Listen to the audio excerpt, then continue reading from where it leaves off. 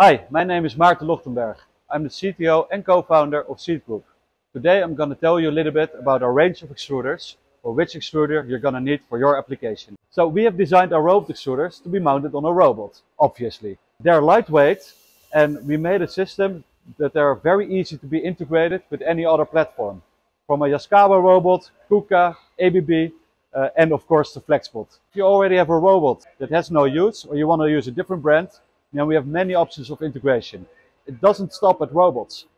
Because our extruders are so lightweight and everything has been designed to be mounted on a moving system, they can perfectly be mounted on a gantry system.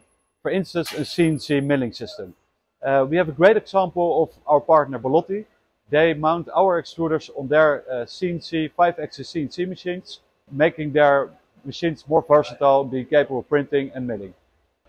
So several years ago, we started with the development of the E25 extruder. Now in the market for several years and really has proven its worth. However, when you design your first extruder, you'll find out also some of the limitations. In the end, we came up with an entire range of extruders.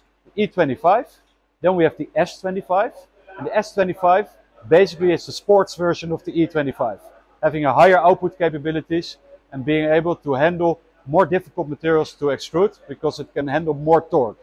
Some materials are a bit tougher to process. The 25 series are a great all-rounder. They can process high temperature material, virtually any thermoplastic that we throw at it.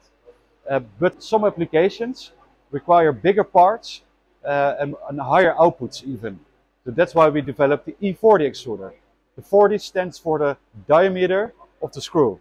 So the 25 has a 25mm diameter screw, the 40 has a 40mm. Basically allowing us to process more material at the same time, achieving higher outputs.